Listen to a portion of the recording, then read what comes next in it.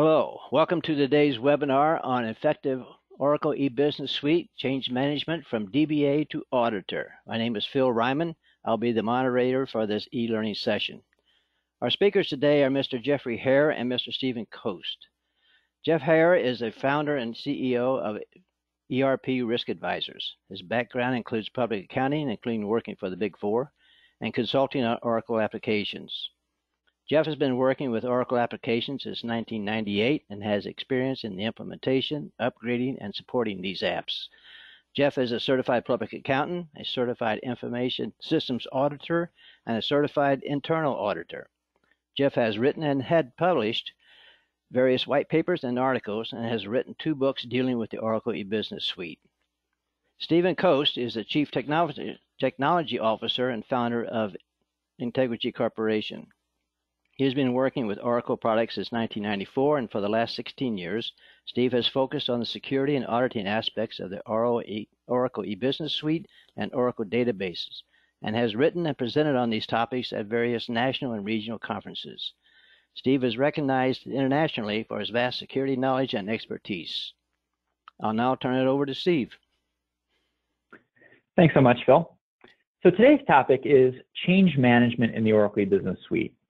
And this will be a little different take than probably any other change management Oracle E-Business Suite presentation you've ever seen, because we're trying to combine both the audit side and the DBA side. So this will be a very unique in terms of giving you a full breadth of how should you be doing change management from start to finish, from both the DBA's perspective, but also the auditor's perspective. So my background is being a DBA and Jeff is a CPA, auditor, CFO.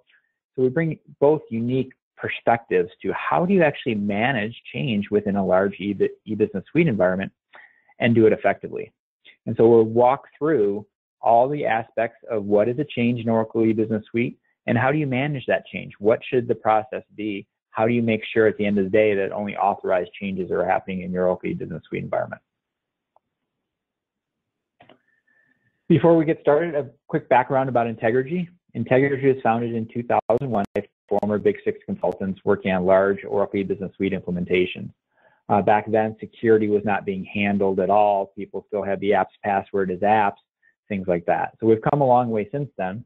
And Integrity specializes in Oracle E-Business Suite security. So how do you actually secure the Oracle E-Business Suite, especially this technology stack, the database, the application server, and the application itself? Integrity does that a couple of different ways. We do have a product called App Sentry, which validates the security within Oracle E-Business Suite. So all those things that you should be securing, making sure default passwords are changed, profile options are changed, that you've got password parameters set appropriately, both at the application and the database level. App Sentry does that in a very repeatable, automated fashion. So it takes a lot of hours out of that audit cycle. For organizations who are running Oracle E-Business Suite or PeopleSoft on the internet, our product App Defend is an application firewall. So it provides virtual patching for E-Business Suite. So if you're not applying the security patches immediately, App Defend can provide you a way to mitigate those risks with those open security vulnerabilities, as well as provide you protection from zero-day security vulnerabilities in E-Business Suite. A lot of this presentation comes from our services work. So we're on site every single day with Oracle E-Business Suite customers. I'm actually not on site recently, but doing a lot of remote work with a lot of our clients to actually how do you secure Oracle E-Business Suite, doing security assessments, working with them on how do you actually achieve SOX compliance, PCI compliance, HIPAA, other terms of compliance and legislative requirements around Oracle E-Business Suite. And then finally also doing security design work, implementing auditing, implementing encryption for their Oracle databases, doing database vaults and things like that. And finally, we're backed up by a world-class research team. So Integrity has found more security vulnerabilities in Oracle E-Business Suite than anyone else out there. We work very closely with Oracle, and we're proactively working with both Oracle and our clients on how do you actually secure Oracle E-Business Suite? What are the best practices? What works well? What doesn't work well? And so we're actively breaking Oracle E-Business Suite and kind of putting it back together in the most secure fashion we can. So let me turn it over to Jeff and have him do an introduction of ERP Risk Advisors. Yeah, thanks, Steve, and welcome everybody to the webinar as well. ERP Risk Advisors, like Steve's company, has been around for a long time. Founded originally in 2004, but my work predates that to implementing the applications as a client and then doing some system integrator work prior to forming ERP risk advisors. We have a product we call ERP Armor, which is a set of rules that can be used in any technology to test sensitive access and sensitive access risks and segregation duties conflicts. And we're just announcing something called ERP Armor roles, which is a predefined set of best practice roles that can be delivered and implemented in an application environment through loading those in your environment and making some small tweaks to them. So ERP Risk Advisors focuses on e-business suite and ERP Cloud. A lot of organizations are moving to ERP Cloud, and we cover both of those applications as well. So I'm excited about the topic today. Number one, I always like to present with Steve because we combined two different perspectives, I think, on the topic. And there's still a tremendous amount of risk from our perspective in organizations running e-business suite, especially in difficult economic times where organizations are more susceptible to fraud. So look forward to the presentation.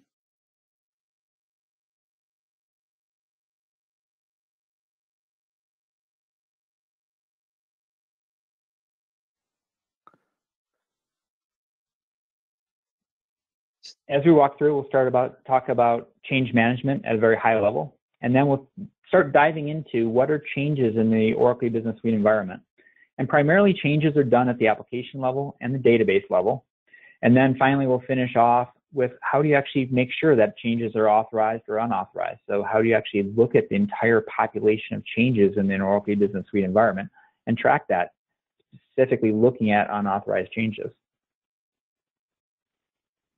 So let's start off with a little overview on change management, especially in Oracle Business Suite environment. And I'll turn it back over to Jeff. Yeah, thanks, Steve.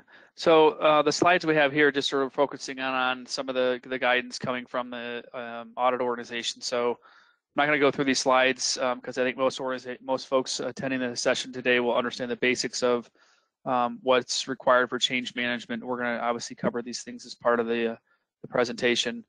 So we just had the two slides here, one from the IIA and then one from ISACA. And in essence, the challenge we see organizations is not having a change management process in place, but really evaluating what should go through the change management process, and that's a challenge for organizations certainly, and then putting the proper monitoring in place. So both of these refer to that topic overall, and of course, if you want to review these in more detail, the slides will be made available to you later today. So what is effective change management overall? What is being changed, why it's being changed, when it's being changed?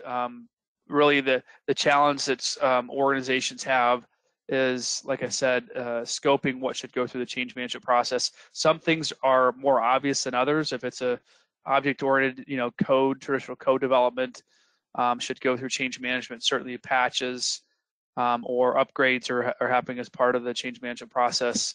We're going to talk a little bit more. I will talk a bit more about the application type of changes, looking at security changes, roles and responsibilities, profile options, and then more of the functional changes. So that what we call configuration changes. So these are some of the questions that we would be asking an organization and how they're evaluating the effectiveness of their change management process. This is a great slide coming out of the IAA documentation, the Institute of Internal Auditors. This is just the cycle of change management, from identifying the need for the change, preparing it, migrating it, getting approvals, migrating it, testing it.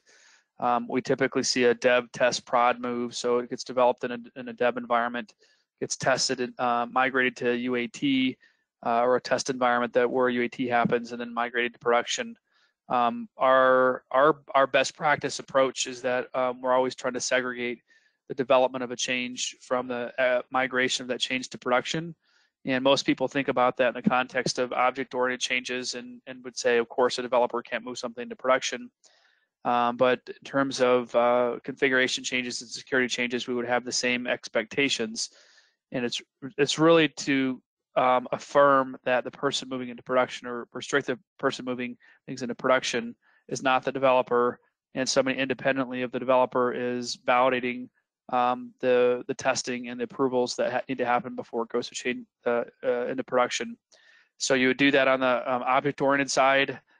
Certainly would never give a developer the ability to move things to production on their own. You're not going to give a developer access to production. We expect that same thing on the configuration side. So change management metrics. This is just a process maturity from a low level of maturity to a high level of maturity. We're really going to focus on what it means to be at the high level, which is testing for unauthorized changes, making sure the access controls are restricted to just those that are authorized to make changes to production.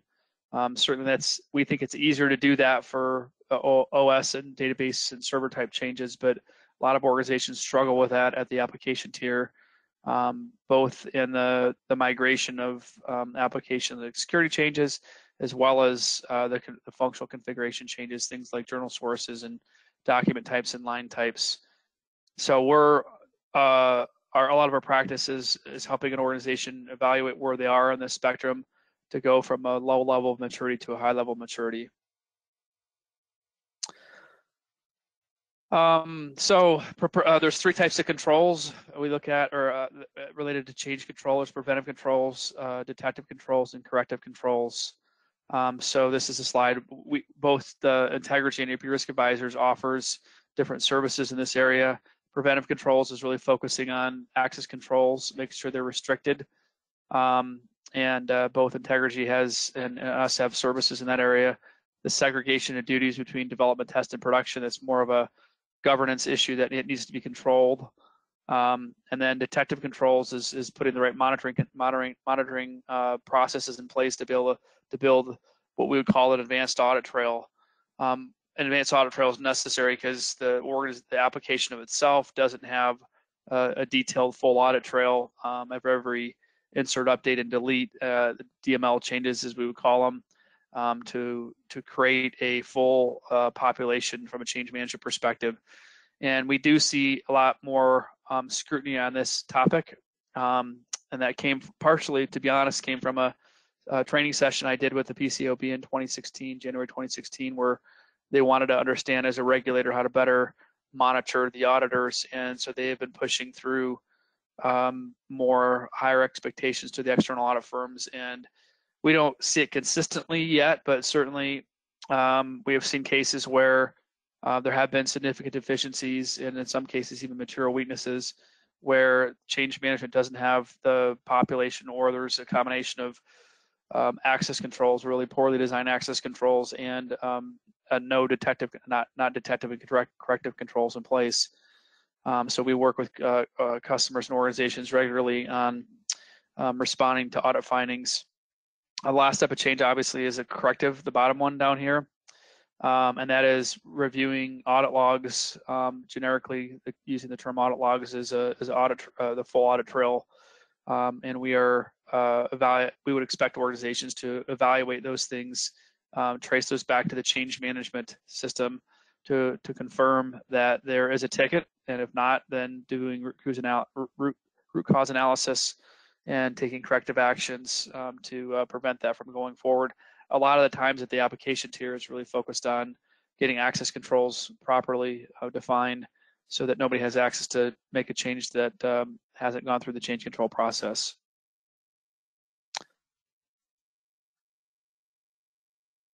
EBS, so we talked about what are the types of changes. We're going to break this up into 5 different segments. Application security changes, application changes like configuration changes and patches. We both break up security as a separate layer as a type of change, because the process of making security changes and evaluating the impact of those.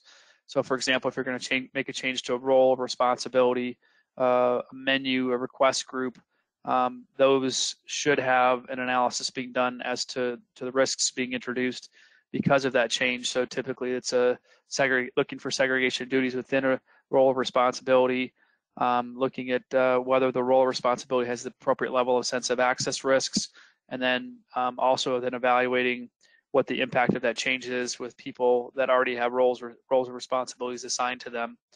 So there's the technology that's necessary, which is what we would refer to as SOD and sensitive access tools in the marketplace. We can help organizations either implement software, or we offer software, what we call ERP Armor as a service, which is a managed services platform that helps you guys evaluate application security changes on a regular basis. So there's two types of changes at the application layer I'll talk about in my section as we continue, and then Steve's going to talk about the database security changes, patching, and then customizations and development. The key thing, the bottom half of the slide talking about is there is no default value of this is all the things that should go through the change control process. There's nothing published by Oracle. We do take organizations through what we call a risk assessment process, where we sit down with end users and IT users and try to make sure that there's an agreement on what should go through the change control process. Generally, you can say things within the setup menu should go through the change control process, but there's some cases where the types of configurations are more functional in nature and don't really need to go through the change control process. And there are some cases where, like in the FA setup menu, you have the ability to enter and maintain suppliers. So obviously that wouldn't be appropriate to go through the change control process. So that type of analysis, getting agreement is really important. That needs to be built into kind of your governance process related to change management. So now diving into the topic of application changes in EBS. The first thing that people think about in terms of application security changes is the core user security and function security. So users, the assignment of users, which isn't something. The assignment of roles to users isn't something that goes through the change control process, but there are defined procedures related to it. Your user provisioning tools, and a lot of organizations do that through system administrator and to some extent assigning roles for user management. So you need to have an audit trail of the assignment of roles and responsibilities to users that should support your user provisioning control. And then the other things we're listing on here, the roles, responsibilities, menus, submenus, menu entries, request groups, functions, forms, and even as Steve's going to talk about the deployment of new objects or new development to production through concurrent programs and executables would certainly be part of that. And then ultimately, when those get deployed, they have to be assigned to a user, so they end up on a request group or a menu at some point. So the thing that we prepared is thinking about the context of what does a change management process look like for these different types of changes. So security changes, what are the roles and responsibilities as part of the change management process? And we brought this section kind of some guidance from the Institute of Internal Auditors Global Technology Audit Guides, or the GTAG documents as we refer to those. And these are different generic type of roles that happen as part of the change management process. You have a requester, preparer, approver, a peer reviewer, an implementer, and a verifier. So as you think about the types of the changes that happen, these roles within the change management process need to be defined. So we're going to walk through these with the different types of changes, me on the application side, Steve on the database side, and the development side, using this structure. So for a security change, the most often the requester, person making the request for that change, is the process owner. It often gets prepared by the business analyst or your functional support team. The approver is certainly the process owner. Whenever there's a change to a role of responsibility, the definition of those, the process owner related to that module or set of modules should review it, and then it should go through the IT management / steering committee process. So the steering committee, the change control board or the steering committee related to change management is also a very interesting topic. I'm not going to spend a lot of time on it, but it is a challenge for organizations to define what goes through the steering committee. And security changes, for example, it kind of depends upon how systemic I would say the changes that are being introduced. We like to see everything being done in a release fashion to go through the steering committee and be moved in systemically or with controls related to it, and that's not often the case with things like security changes, role and responsibility changes, and the things that we talked about here. And it's often not the changes we talk about the next section on the functional security changes. So the steering committee or the change control board is often very focused on what we would call core IT changes, servers, network, development objects, this type of thing. But the steering committee really should oversee everything that goes through the change control process. We just don't always see that happening. So sometimes these application type configurations, whether it's security or functional configurations, don't go through the steering committee and really should. Another whole topic that I'm not going to go into a lot of detail, but that's just some comments as we're going through this particular section. So on the peer review side, there's often not a peer review per se. There's not someone independently looking at the changes to security, but there is a SOD intensive access type of a review, and that could be done by the business analyst, or it could be a separate group, a compliance group or internal audit group, or somebody's running a tool and evaluating that. If you don't have a tool, there certainly should be a view of looking at what the changes are and thinking about it from the context of both from what security risks are being introduced as well as compliance risks. So there's not a person per se, but sometimes there's a group that works on this from a compliance or internal audit perspective. And then on the implementation side of security, this varies quite a bit, and it's a lot of organizations haven't thought about how do we segregate this. So the overall overriding concept is how do we segregate the development of changes from the migration of changes. So the preparer and the implementer should be separate. And what we find a lot of times is the security changes are being moved by the same person that developed them, and certainly is the case from a functional configuration changes. But there really needs to be a segregation so that just like you would in an object-oriented development life cycle, if testing fails in the UAT process, it needs to go back to the development side and be redocumented or redeveloped. The real key aspect that we see organizations fail on is that they're not documenting the changes. So if I think about a security change, if somebody's making a change and migrating it, they may or may not do good documentation. And this is both, it's both a challenge from an internal audit perspective or in an external audit perspective. So if I'm coming in as an external auditor, internal auditor, reviewing this change, and I pull a sample of changes, and we'll talk about the population changes, which is a challenge in of itself, but I pull a sample of the changes and I trace it back to a change ticket without detailed documentation as to what change was being implemented, which means, the menu was this, I'm adding this something from the menu or deleting something from the menu, then it's difficult to audit the change to see if the change was effective, complete and accurate, if you will. So the part of the reason why there needs to be a segregation between preparation and implementation is the person that's implementing that would implement that in a UAT environment, then implement that in production, and they're going to do it exactly as written in the source documents or the change control documentation, which is often just a series of an explanation and screenshots as it relates to things like security changes and functional configuration changes.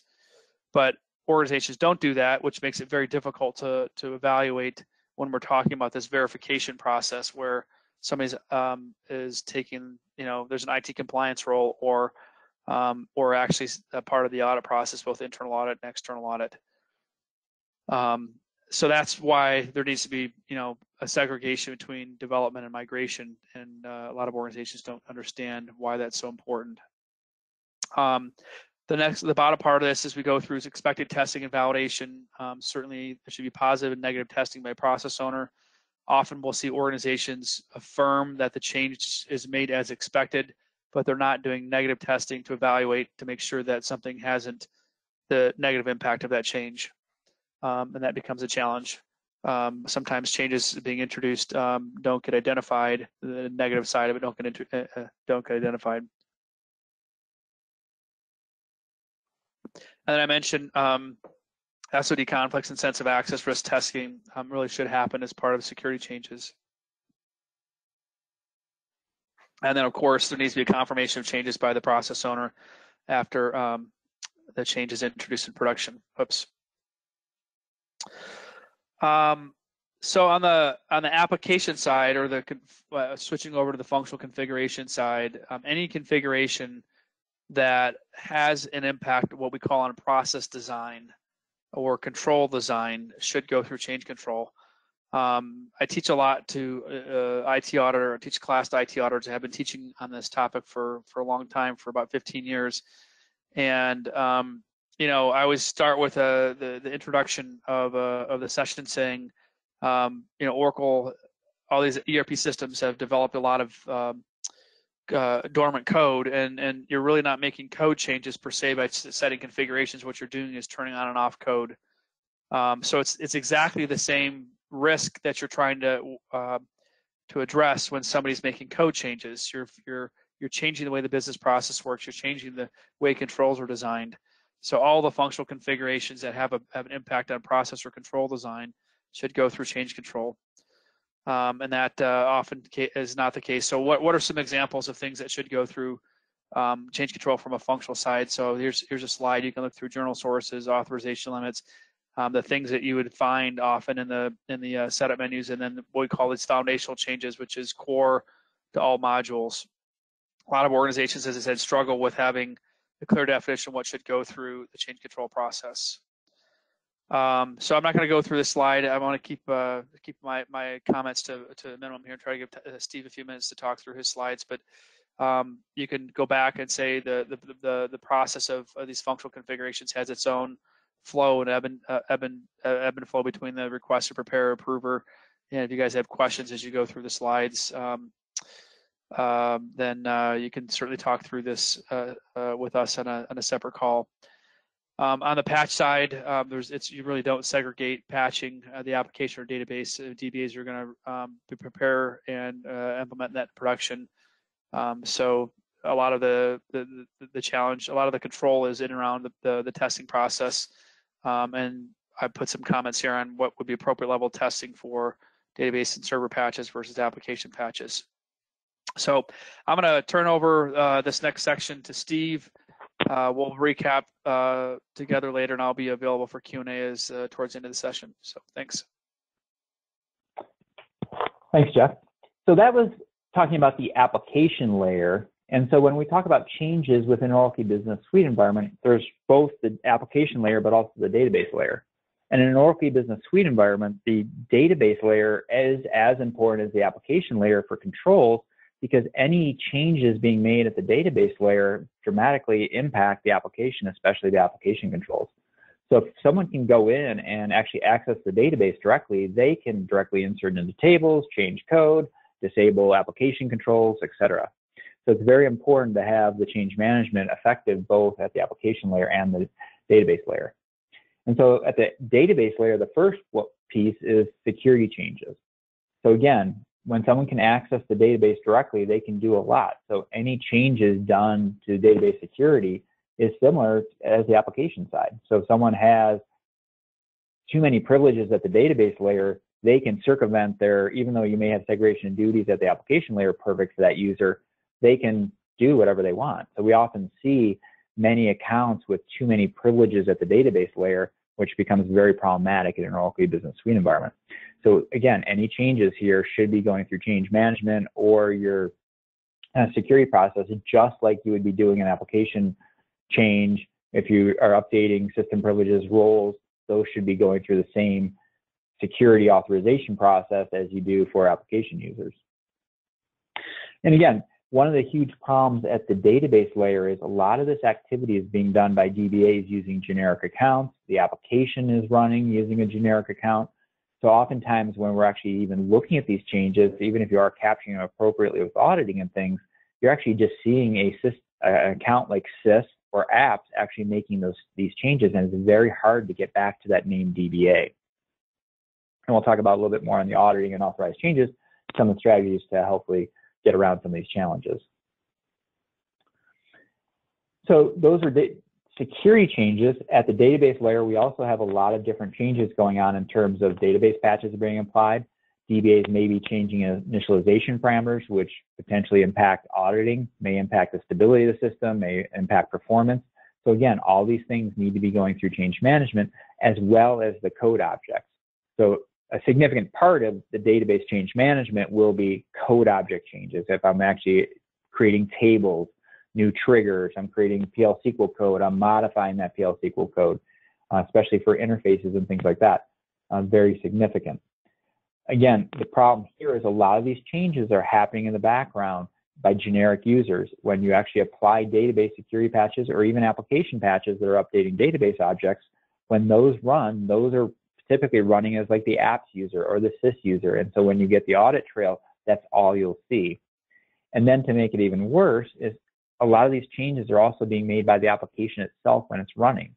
When you've got a process like GL posting, when GL posting runs, it actually dynamically creates database tables.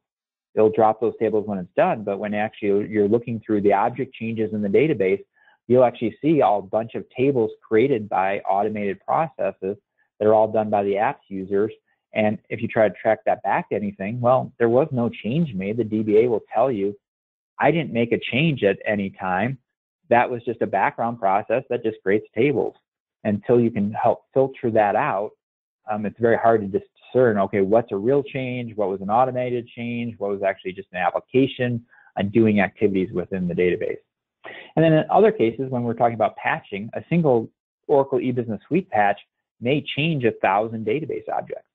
So you may get massive amounts of changes over a period of time where you can map that back to when the patch was applied, but there's no indicator that, oh, hey, this patch changed this object. So again, the database change management is problematic because there's a lot of challenges around on how do you actually verify what changed, what's my population of changes happening within the database.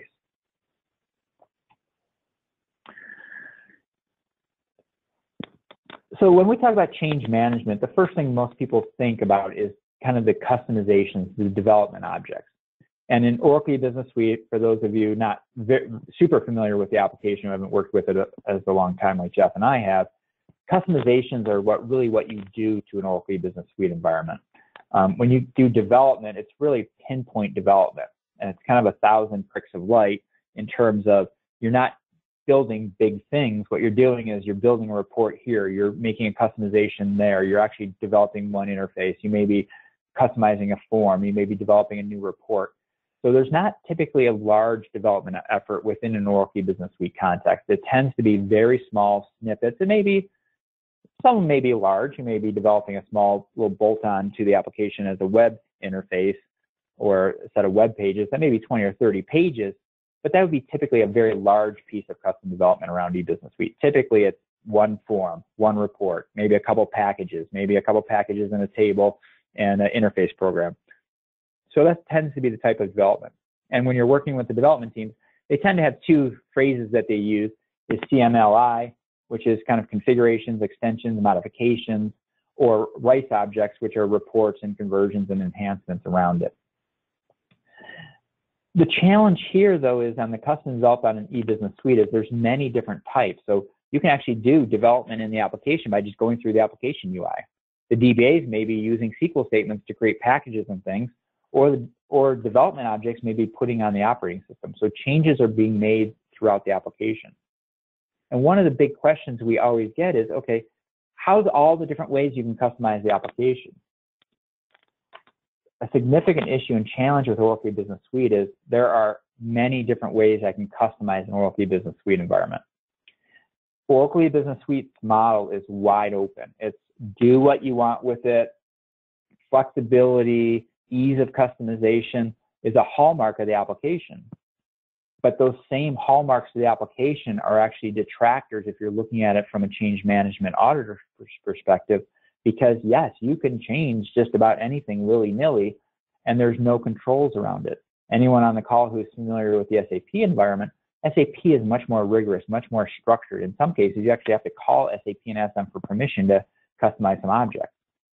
In the Oracle Business Suite environment is you can basically make a customization anywhere you want at any time in any way you want. Oracle has recommendations and there are standards and there's better ways to do it. But if someone wants to just grab a piece of code and start making a change to it, there's no limitations as long as you have the access to do that. So therefore, that's why when Jeff talked about preventative controls and the access controls are very, very critical in Oracle Business Suite environment, that you are only allowing those people who should be modifying code objects, making these changes in the application, are authorized to do so. And that, then you've got the appropriate auditing turned on to see what changes are being made. So this is from Integrity's methodology around customization. So we track different types of customizations in the application. Our AppSentry tool will report on these, and we have a methodology that we actually do review these for security violations and things like that. But as you see, this is a wide range. We've got everywhere from concurrent manager programs that some are stored in the database, some are shell scripts stored on the operating system. When we're talking about forms personalizations are actually stored in the database, but I may be actually doing custom forms. I may have a custom PLL. Those are on the operating system.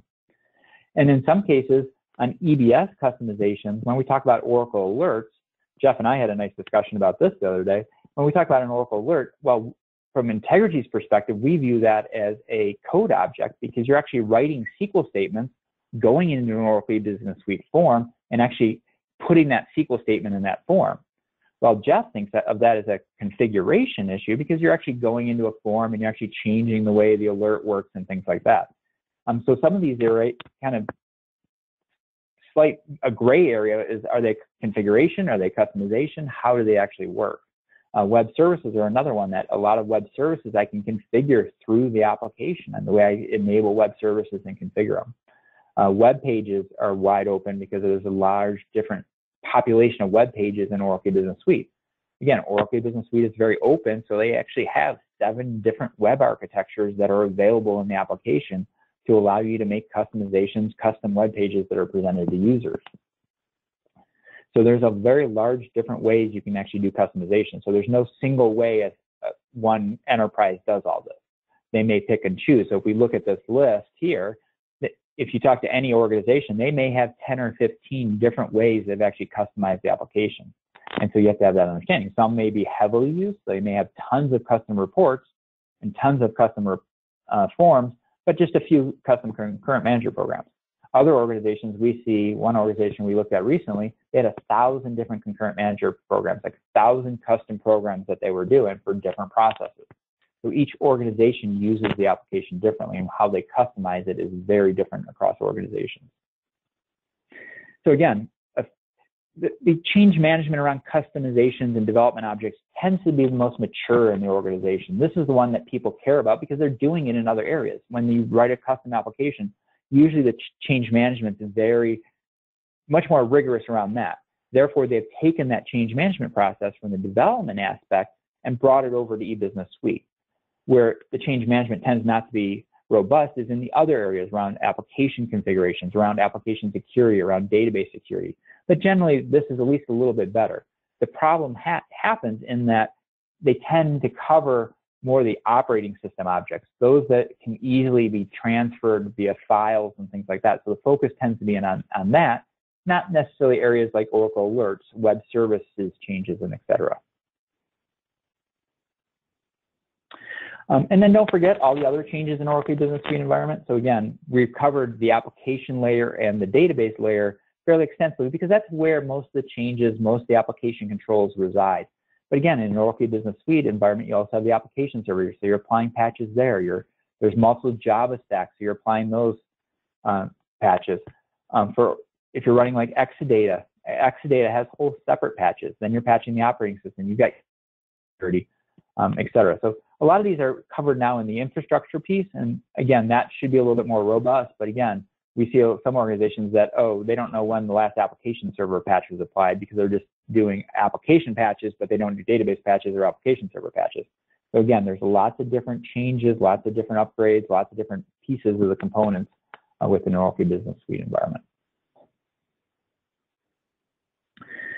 So that's looking at the change management process, talking about what changes can happen in an Oracle Business Suite environment and how those processes should work, how should you be documenting it, who should be reviewing things. Now the question is, how do you know what the population changes were? What is happening in my Oracle Business Suite environment? How do I know that there's which authorized changes happen? But then also, how do I detect if there's unauthorized changes? So it's very critical to have some layers of auditing. And as Jeff said, advanced auditing needs to be enabled.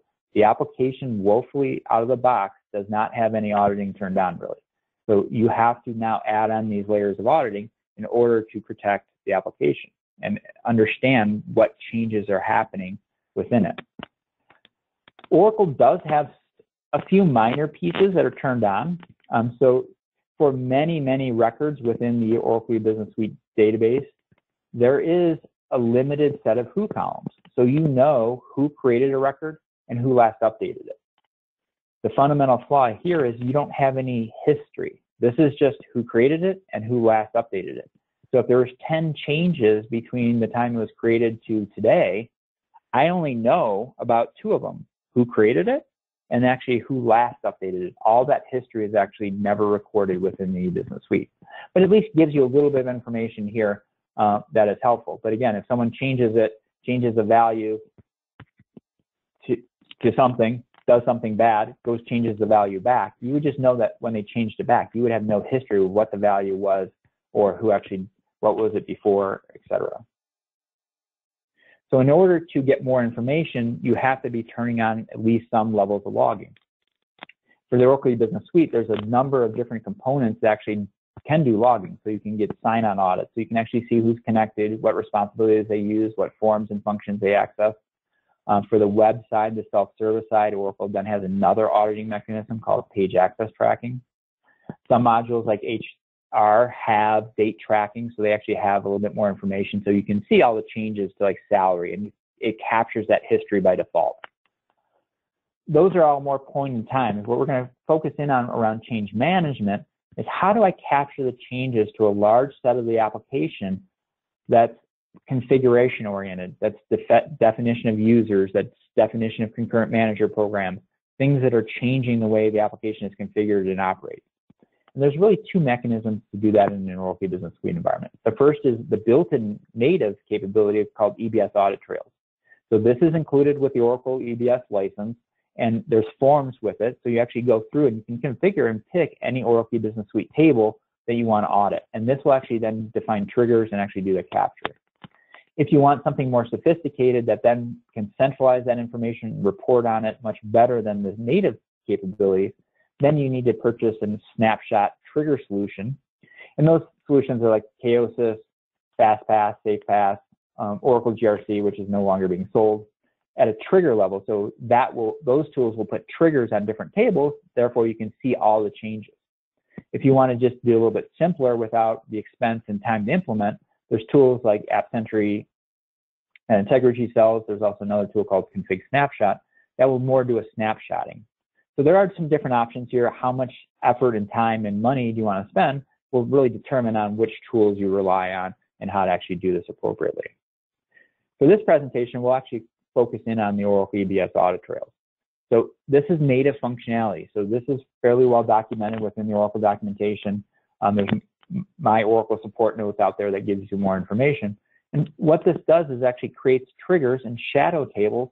So when you make a change to, in this case, I'm making a change to someone's email address, it will actually then create a second record in another table that actually creates the previous value. So you can go back and recreate the history of a single record and how that record changed by column over time. So this is very effective. Where EBS Audit Trails stops is it captures the data for you, but it doesn't give you the reporting or all that other information that you need. It doesn't create alerts. It doesn't do any kind of reporting. So you have to build that all manually. So that's where some of the commercial tools are helpful because they're giving you the reporting, the alerting, all that capability and functionality is built into those tools where it's not built in natively to Oracle Business Suite. So if you want to enable EBS Audit Trails, Integrity actually has a white paper out on our website we give away for free. So we actually walk through and say, okay, here's the changes that we think you should be at least tracking and monitoring and give you those tables. And so there's a number of different areas where in terms of security, configuration, customization that you want to be capturing. And so this is just a partial list. This is just a few of the tables that you should be doing. Most organizations, if you want to do this right and complete, you're into 50 to 100 tables that you want to be auditing. And this is all manual setup. You have to go table by table. It takes quite a bit of time to do that. But this is kind of just gives you an idea of here are some of the tables. So in terms of profile options, that you're capturing the changes to not only the profile definition, but what those values are. Captured key changes to users and things like that. And again, when we start now expanding this out, that there's many, many tables. So Jeff talked about some of the configuration controls you have to have in order to verify that there's no unauthorized changes to those, things like journal sources. Many organizations add in things like bank account numbers. So are people changing bank account numbers? How are addresses changed on my supplier master? Those types of things in order to look for fraud. So there's many, many tables, and based on how you're using the application, what modules you have installed will really drive what tables you want to audit. So again, there's no easy answer to this. This is kind of trying to figure it out, going through that risk analysis, and then going through and actually configuring this in the application and trying to get this data somewhere.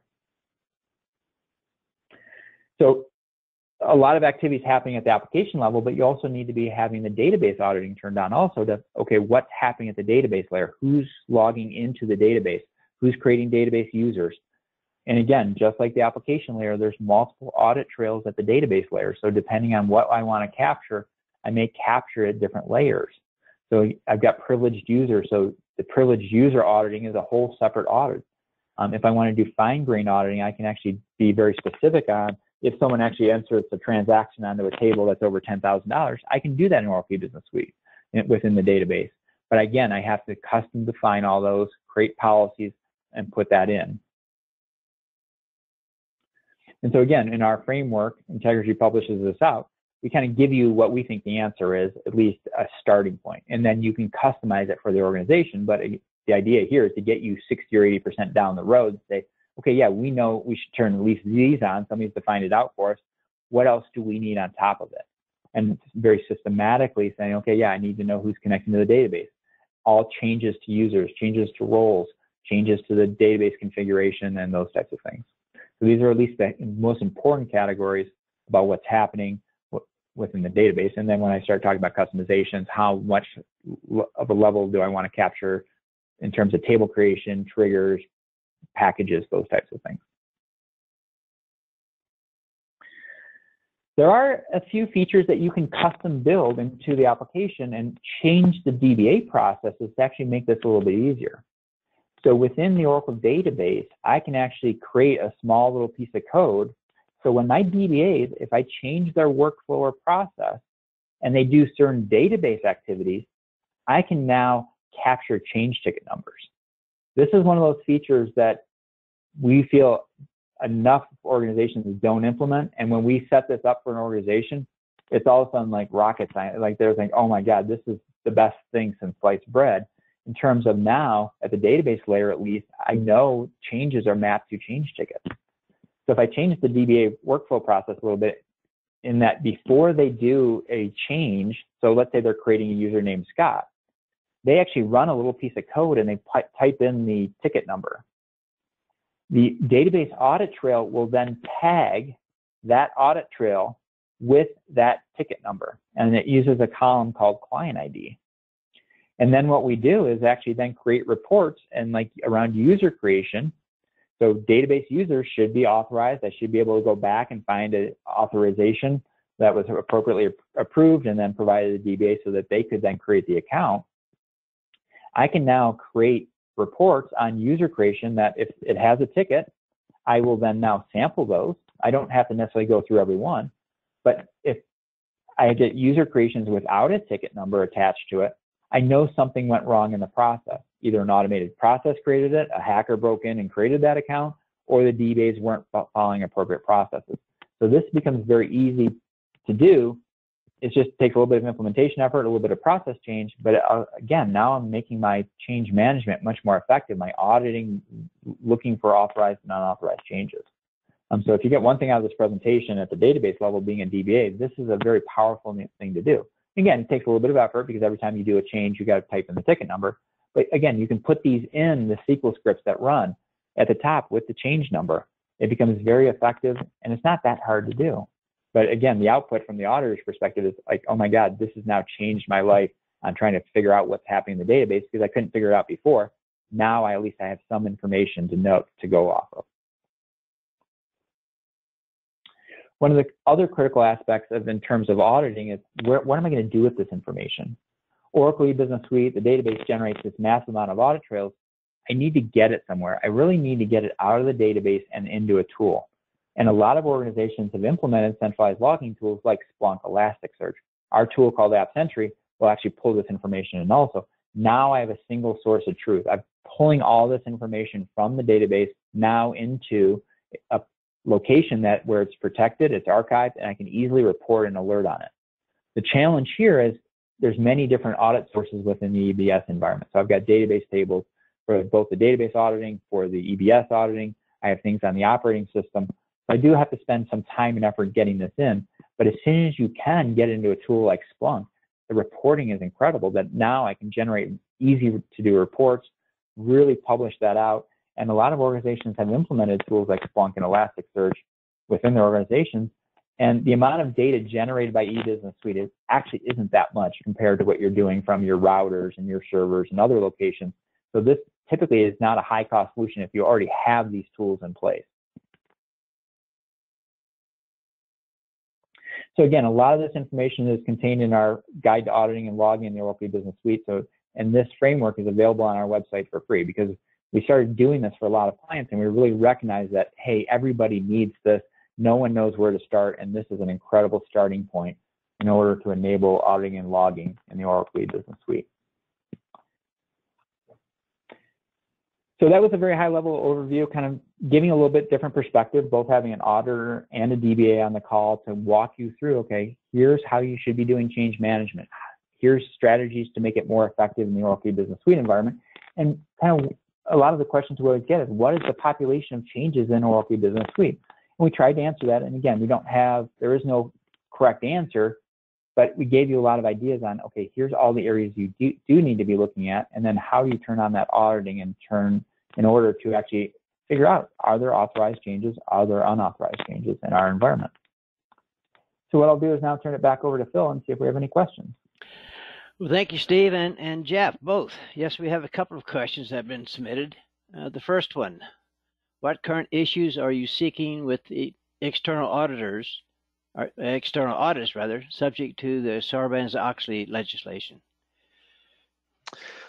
So I'll take that one. I think I did comment on this earlier. I think the biggest changes we're seeing over the last couple of years is really trying to get a source of population of changes that happen throughout the entire application, both kind of at the database tier as Steve talked about, as well as the application tier. I think that they've been at a higher level of maturity on more of the technical changes, if you will, although there's definitely some challenges with getting that population there, but their procedures are probably more standardized, I would call it, maybe not necessarily complete. But the area we're seeing them focus on a lot more in the last couple of years is the IT application controls. So they look in the risk controls matrix, they identify which of those have an IT dependency, or what we call IT application controls, and then they're expecting that those changes have a population to include as part of their change management testing.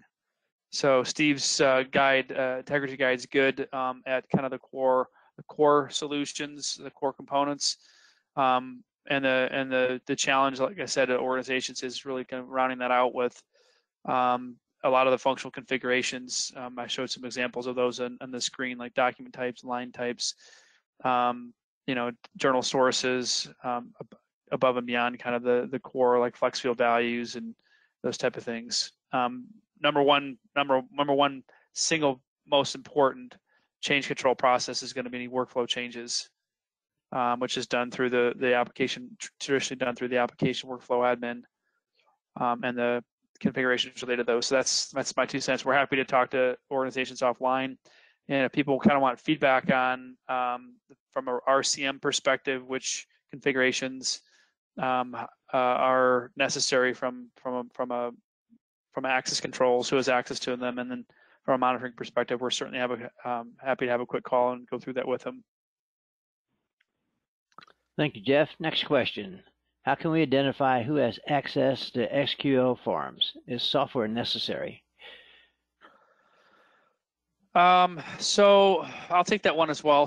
Steve and I both talk a lot about SQL forms or SQL injection forms, and we didn't talk about that in a lot of detail in the webinar, but that is, so basically the short version of that is there are forms like Steve talked about, the define alerts form, where you are putting in a SQL statement, and then in essence the application as it works executes that SQL statement. So there are some forms that allow direct SQL statements to be entered and executed, some that allow SQL injection, which you typically think of as embedding a SQL statement within a where clause. And then there are a couple forms that actually allow OS packages or operating system scripts to be executed. And there is no audit trail on the tables related to that. And there's no easy way to identify who has access to those. So I've written an article on this topic that's been out for a few years. And it's interesting to me that we're not seeing this filter into the external audit community more than it is. But to answer the question specifically, you really need to have an assessment, a tool, either purchase a tool or license a tool internally, or we offer an assessment process as a managed service to be able to identify who has access to those forms or functions we call sensitive access risks. So next question, Phil. Next question. What controls do you typically put in place for application forms that allow SQL statements such as that you have described in the webinar? So controls, there's two types of controls. You want preventive controls, which means you want to have roles designed so that only people that are authorized to make changes have access to those. So when we're designing application controls, a lot of times we will define what we call an IT DBA configuration role. So what we like to do is try to aggregate all the functions that are being used to the DBAs to migrate those. There's, for the most part, most organizations are living with some level of risk with the DBAs related to using, the app's password or keys to the kingdom. Some organizations do have a password vault and some other things that make it, have two people having to go in to use highly privileged accounts at the database level. But access controls first and foremost, and then the second control would be a detective control that allows you to verify that the audit trail, which doesn't exist, but you have to build the audit trail, can be traced back to make sure that all the changes to those forms are approved. All right, and another question, hang on. Does EBS and database auditing cause performance issues? So you want to talk about database auditing, Steve, and I'll talk about other stuff? Sure.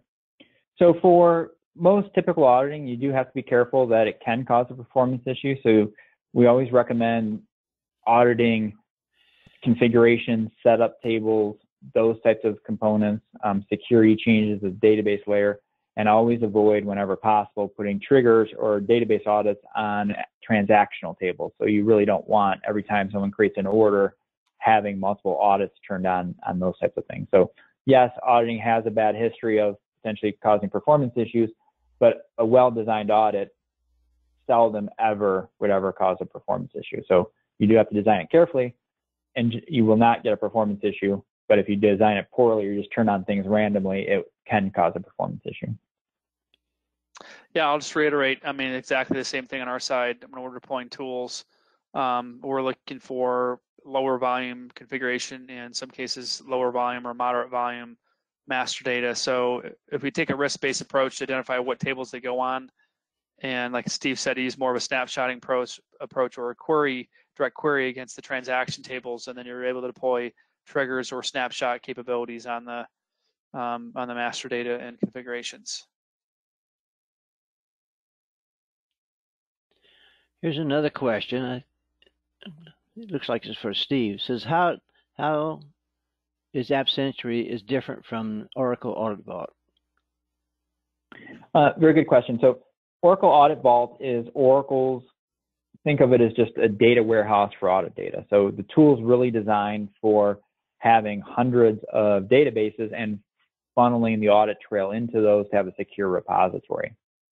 What it's not designed for is to handle one application like eBusiness Suite and handle hundreds of tables within that environment, where Audit Vault really focuses on mostly the database audit trail.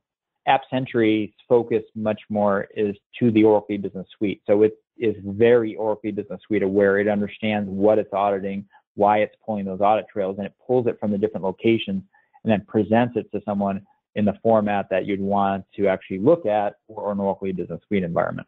So in terms of, we focus in on application security, we focus in on the configuration tables. We're making a lot of enhancements around how do you actually audit 200 configuration tables, and Jeff and I have these conversations all the time. It's like you've got 200 configuration tables you need to audit. How do you do that? So App Sentry is pulling that data in via snapshotting capability into the application, then presenting it so you don't have to go look through 200 tables. It's presenting it in a very easy to digest format that shows you immediately what changes are happening in what areas of the application. And then it's also doing the same thing for the database audit trail and trying to map that back to, okay, what's important in the Oracle eBusiness Suite environment. So the key about App Sentry is it's really the only tool out there that is eBusiness Suite specific, really providing you security compliance across the application, both looking at the application, the database, and the application server to make sure the environment's secure, not only from a configuration perspective, but also from an operations, transaction, configuration, auditing perspective. Another question, which is similar to the one you asked before, what system overhead is generated when enabling database/application auditing? So let me talk about this. I know you talked about performance. I've actually had a customer when we deployed a trigger-based auditing solution, and in general, they do full performance testing before and after. So they have basically an automated testing tool, and then something that's looking at the performance of the application. And so they've done that. I had one client that did that because they just wanted to, kind of like the auditor mentality, trust but verify. And we saw, there's always overhead anytime you put a trigger on a table, but of course, as Steve mentioned, there's only overhead to the extent that activity hits that table. If you have a trigger on F&D menus table and you never change a menu, then there's no overhead to the system because there's no difference. So we always would recommend that clients take a cautious approach, but like as Steve said, as long as you're smart about where you're deploying the triggers, there shouldn't be any performance issues. And the general rule of thumb that we kind of throw around is it'll be 2% or less. And we go out through, in terms of our Integrity's auditing logging framework, we actually go through and tell you what our estimates are for the amount of changes per audit in that, and we actually do that for clients. So the one thing that we do turn on auditing for is both application logons, forms, and functions. That generates a little bit of data, but you can very quickly estimate that by looking at the F&D sign-on forms, and then also for database sessions. And so we tell you, yeah, there'll be 10,000 database sessions, and we're going to audit that because you need to know who's logging in your database. And with the native auditing, you can't disable that. But again, when we're talking about audit trails here, we're talking about maybe generating 20,000 extra records a day, which is nothing compared to if you looked at the overall impact of the application, what it's doing per day, adding 20,000, 30,000 audit records per day, and then 99% of that is just around sessions, and 1% is maybe meaningful data, it generates no overhead. Yeah, to your point, Steve, you have to have it anyways. You just have to have the adequate hardware, in essence, to be able to support it, because you really shouldn't be running the applications without it. Next question. And we very seldom ever see that someone needs hardware to do it. Yeah, so yeah, go ahead. That's a good point. We don't either. All right, now the next question. Can you please share one or two questions raised by state/federal level auditors on EBS Suite? One or two questions specifically on the federal side? State/federal, yes. Yeah, I don't really see that the applications, everything we talked about today is really different for a commercial environment versus a federal or government environment. The only difference is going to be maybe where it's hosted in some cases. So there's some data security requirements perhaps we would see at in a government entity that we may not see in a commercial entity. But like RFQs, there's one customer we had that was really cautious about seeing RFQ data in process. That was a government entity, but most everything else we've discussed today, I wouldn't really identify much of a distinction between a commercial and a company and the government. I don't know if Steve, do you have any thoughts? Yeah, for kind of the federal and sometimes moving down to the state, we'll map some things to FISMA, NIST 853. The compliance standards are a little bit different, but it's the same things that we're looking at. Very seldom do we actually make any changes to the audits. It's just kind of what we call them and how we map them back at the end of the day. But generally, financial controls are financial controls, and they should be in the same in the federal space as in the enterprise space. And security controls maybe just a little bit more rigorous, so we'll actually may add in additional layers into the government space when we actually implement App Sentry. All right, thank you, Stephen and Jeff. This is going to wrap it up for the day. I want to thank everybody for attending, and also want to say happy birthday to Steve Coast, and a special thank you to Jeff Hare for sharing his expertise. So thank you, everybody, and have a great rest of the day. Thanks.